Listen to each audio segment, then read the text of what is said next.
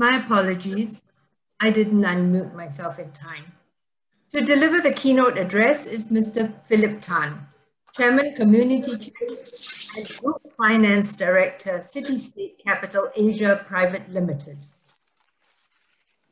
You can read all about Phillip Tan, his many achievements, his contributions, his awards on the net.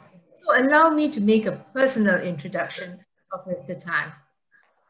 You notice he's Chairman ComChest, and he's also Group Finance Director, City State Capital Asia. This dual role, big in the charity sector and also in the commercial world, is how I've always thought of Phillip. When I first met him, he was auditor of Singapore Exchange. He had to give the green light on publishing SGX annual reports, annual accounts. Now, not many people get to tell the SGX what to do. In fact, it's usually the SGX telling companies what they can do.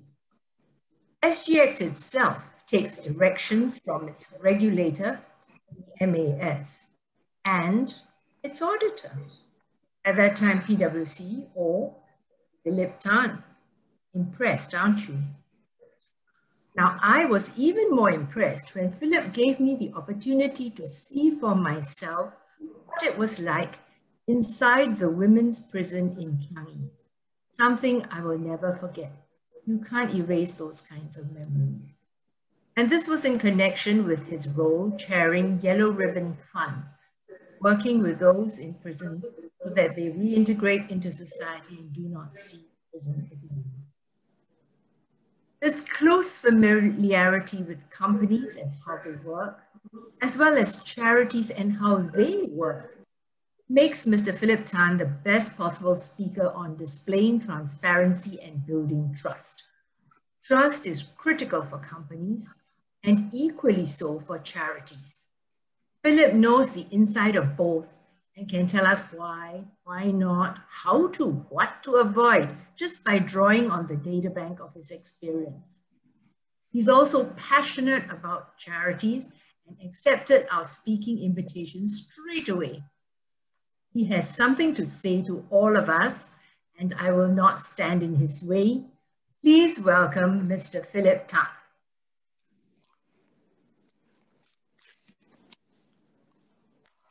Oh. Can you hear me? Can you hear me? Yes. Can you all hear me? Hello.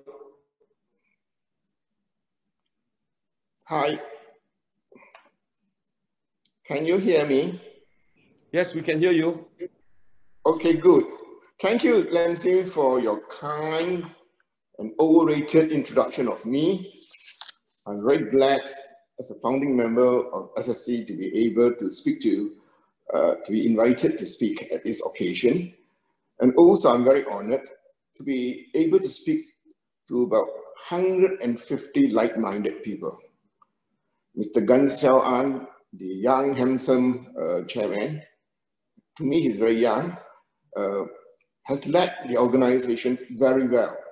And to do my little bit to give a talk on transparency and on building trust, I'm very glad to. So my big reward here is to be able to speak to 150 of you, like-minded people, who is so kind, who has a compassionate heart, and all like-minded. So I'll start, can we have slide 1? We will start with transparency. Yep. Let me get onto my slide. Okay, can we have slide 1, transparency and building trust? Can we change the slide? Okay, thank you. I'm going to speak about importance of transparency. I'm going to talk about the legal requirements and the benefits of transparency and how SSC can assist you. Next slide, please.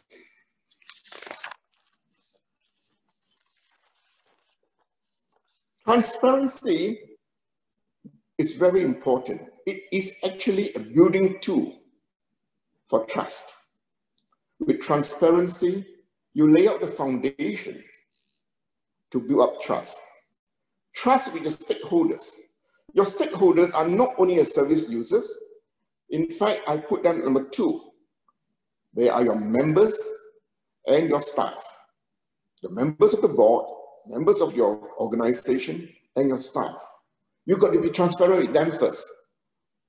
You've got to be transparent to the service users so they can know exactly what can be expected of you to help them and what needs you really understand their needs.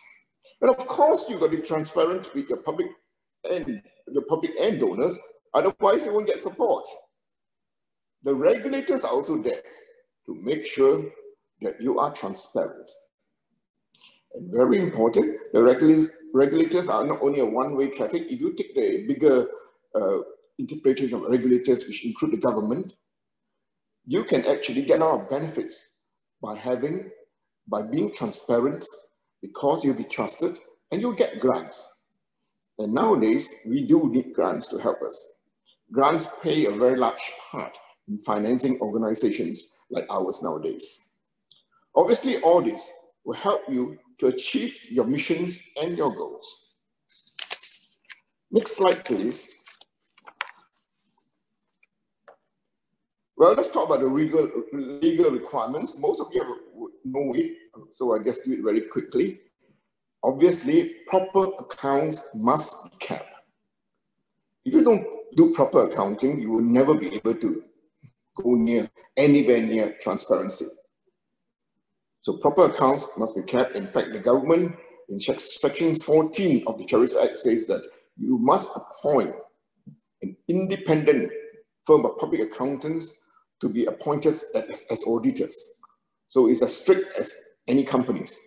In fact, in my own opinion, it is as strict as the listed company requirements.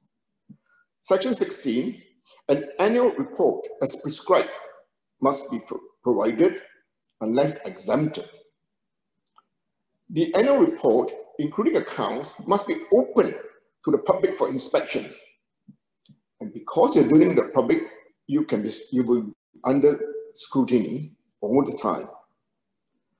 The regulators also have actually put up a transparent framework that is in 2008 to enhance disclosures and government practices to enable you to use it as a tool for charities and highlight areas of disclosures.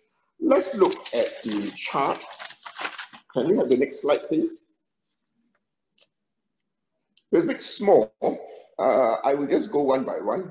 Number 1 is to actually, you got to tell somebody, you can actually do much more detail, but this is a simplified version, which you must have at least. These are the minimum you must have. Describe about your board. Who are your board members? Your management. Who are your management? So that people will know who are your board members and management, and if they need help, they know who to go to. Second thing is, you've got to talk about your strategic direction and your program management. What are your programs? What is your direction? What are the goals of your organization? The large part may be a more detailed introduction of your management, your CEO, and go down to the service directors. Very important to service directors, because it's through the service directors, most of the time, help is rendered to users. Obviously, people would like to know whether you have a proper HR practice or not. Yeah. It is also very important to look at management of conflict of interest. In fact, in all organizations now, when you join as a staff or board member, they will ask you to submit a statement of conflict. Not that you cannot be in other societies and all this, but you should submit a statement of conflict. And if you have conflicted interest, you must declare it and must not vote on those interests that you have with your related companies of the association. Another part of it is basically the financial management governance. What type of financial management you have, what type of governance you will have in place. Another part which is, I would call it, I think slide 6. It's 6 now. It is basically the conduct of your staff, the conduct of your plans. What are you going to do? So that part becomes very important. The conduct of fundraising activities is also very prime. Are you appointing agents? Some of the commercial people will raise funds for you. Make sure you have control over them, because some of them can be very demanding and you don't want to upset the public. I mean, I've been at hawker center where people come and approach me and say that, so you must donate type of thing, you must donate, otherwise you're a bad guy, something like that. It make you feel very uncomfortable. So you've got to make sure not only the conduct of your own fundraising activities, but the conduct of your contractors, if you want to use them, to ensure that it's done properly. And obviously the 30% rules are there. Everybody's looking at it. I'm sure most of you are very familiar with the 30% rules. Well, on 7, it's all annual report must contain an auditor's report. And I meant a clean auditor's report with no qualifications. It is not very nice if you have a qualification on your report.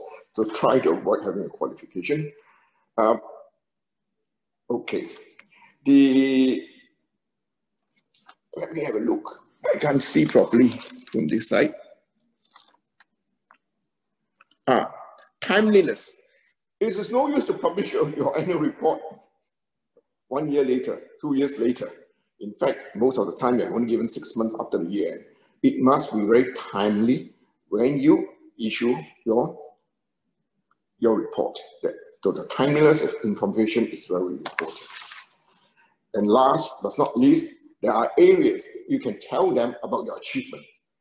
This is a section where you can do a bit of marketing. Tell them what you have done, how much you have helped people. Have pictures of what you have done with your beneficiaries, have pictures of what good things you have. Show some pictures of how you have helped. Here is where you can blow your trumpet a bit and say, how well have you achieved your goals? I'm sure most of you would have wanted to achieve some of the goals. If you don't achieve all, but at least some of them. Can I have the next slide, please? Benefits of building trust. Trust is a building tool. Now, let me tell you some of the surveys done by the University of Wisconsin University, and another university called just let me have a look. Okay, a university called Villanova and the Wisconsin University. They have shown that with proper transparency, proper disclosures, and frequent communication with the donors, it has raised donors' contribution by about 53%. On the converse, if you have bad publicity and you're not too transparent, if you look at the NKF saga in 2005, their donation dropped from financial year 2005, 62.3 million to 26.6 million in financial year financial year 2006. So you can show that if you don't do well, if you are not transparent, your donations actually will drop and will drop tremendously. In the case of ComChest, you find that very, very often why people donate to ComChest? ComChest is raising around 50 to 60 million, and on average 55 million for the last 5 years. And why are we able to actually achieve these quite big figures? Maybe some of you raise more, but I think we raise more than most people. Why is there sustainability? Why is there connectivity? Why people keep on supporting us? It's because I think throughout the 35 years, ComChest has built our trust. There are also new donors who come in and basically give us maybe tens of thousands in the first year. But when the trust is built up, it can build up to millions. What about the small donations? The share donation, $1, $2, $5, that's very important as well. It is not only the big companies we must have trust. You must get trust from our public, from our heartlanders. In the case of shares, in our what we call our share program, where you can donate $1 or $2 or $1 to $5 every month, is our biggest chunk of donation every year. It brings in about 16 million. We have also built our trust with the heartlanders, and it actually helped. In the last TV show, charity show we held, we managed to raise 1.5 million from telephone calls, not from the big companies and all this, just from telephone calls. In the past, where we have lesser connections with the heartlanders and the public, we only raised about $500,000. That shows that having building trust will become very important. Transparency also means transparency for your staff. You must have proper guidelines so the staff will not be confused. The staff will not be confused who to reject, who to help, who not to help. It's a very important area, otherwise you get your staff confused. It is also good to have proper guidelines, stated guidelines about your objective, your goals, and the performance indicators for the staff, so the staff will know exactly how they are measured.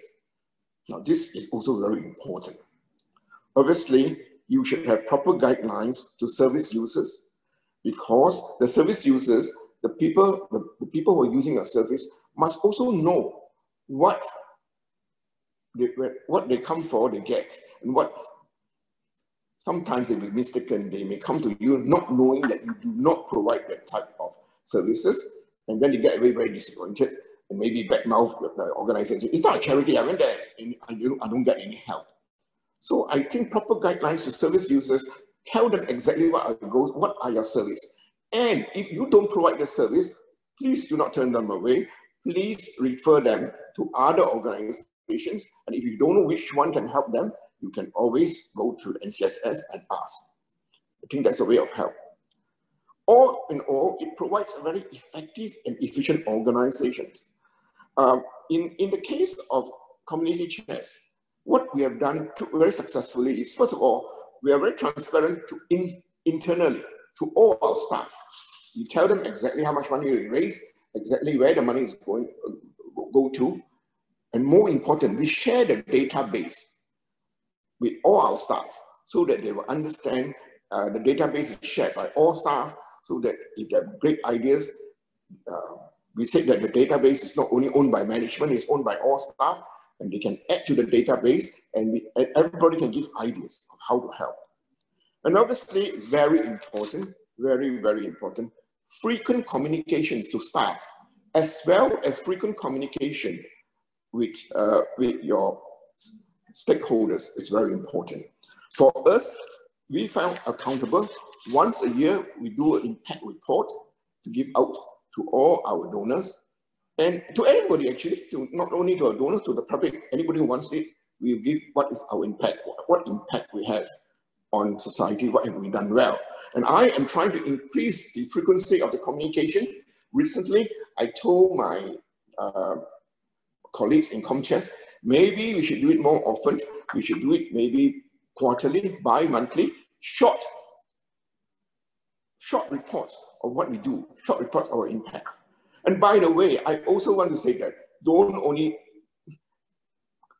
communication must be frequent, must be timely, and even if bad news, go and announce to people.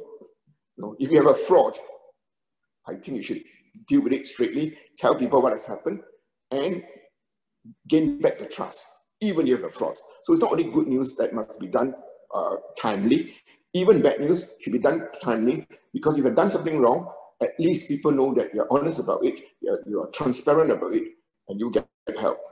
Now, what will all, at the end of the day, it will bring you more funds from the government, through subsidies, through grants, and from donors.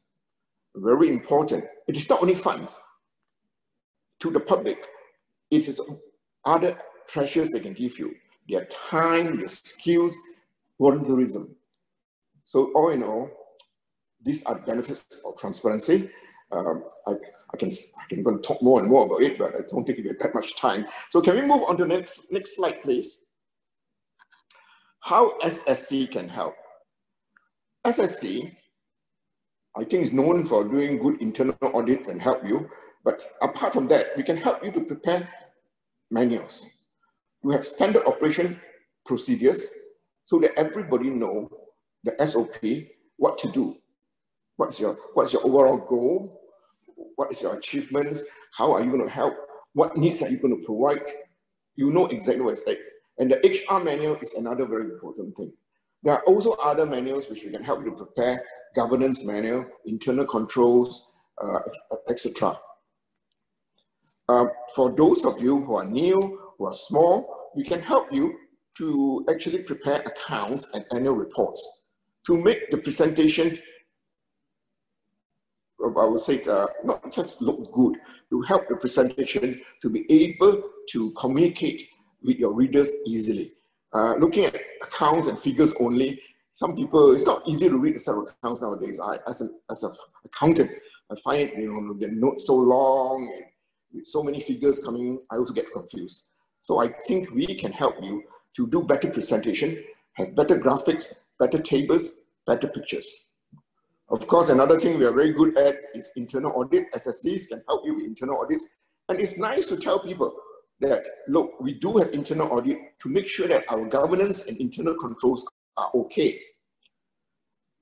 I think you should have an internal audit. If it's not big enough, you can use SSC. You're not big enough to have your own internal audit, you can try using SSC. Even if you're not doing it every year, try to do it every 3 years or periodically. SSC can do certain certification audits. We cannot certify your accounts. That can only be done by independent public accountants. But we certainly can help you to certify certain things. Certain information is required. For example, you want to tell people that you have served 1,000 people. I think if you ask SSC to certify, I think we are good enough to be able to gain people's trust by saying that I've got a certificate from SSC to say that I've certified 1,000 people or whatever number. So those are the things which I believe that will help you. So in conclusion, if you want to build up trust, you must have transparencies, you must have proper governance, proper internal control. Thank you so much.